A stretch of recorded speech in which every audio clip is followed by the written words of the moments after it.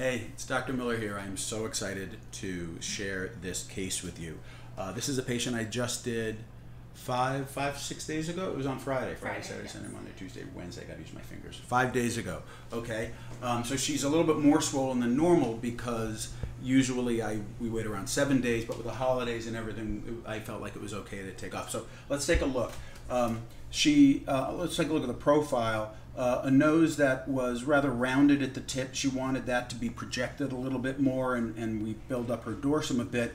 The chin was a little retrusive. We wanted to bring that forward a bit. Her upper eyelids were a little bit saggy as well, and the lower lids were sort of hollow and sort of darkened, and so we wanted to fill those out as well.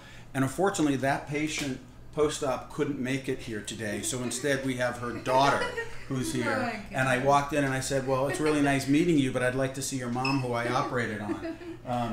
Obviously, all kidding aside. So here it is now, just 5 days later. I'm going to just turn your head to the side, and the nose has a really nice shape to it. It's a little full right at the tip, as I would expect, because the cast just came off.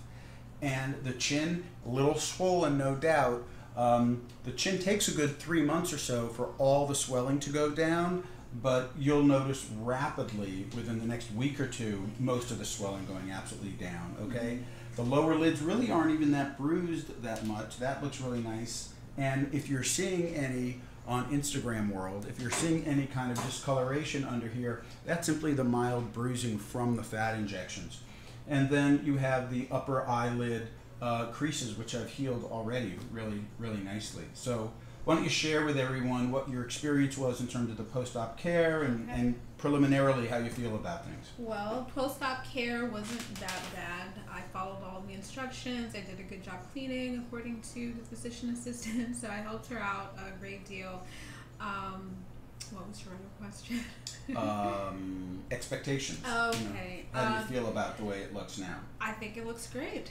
Despite the swelling, this is the nose that I wanted, so I wasn't sure what it would look like, but even with the little bit of swelling, I think it still looks great. So everything looks really great. I'm very happy. And breathing-wise, I'm trying to remember, did you have, I'm trying to remember, I think you had some breathing difficulty, right? Yes, I did. I had turbinate reduction also because I was having trouble breathing, but how's that I can feeling breathe. now? It feels awesome. So here she is just 5 days later, and her breathing is better than it was, yes.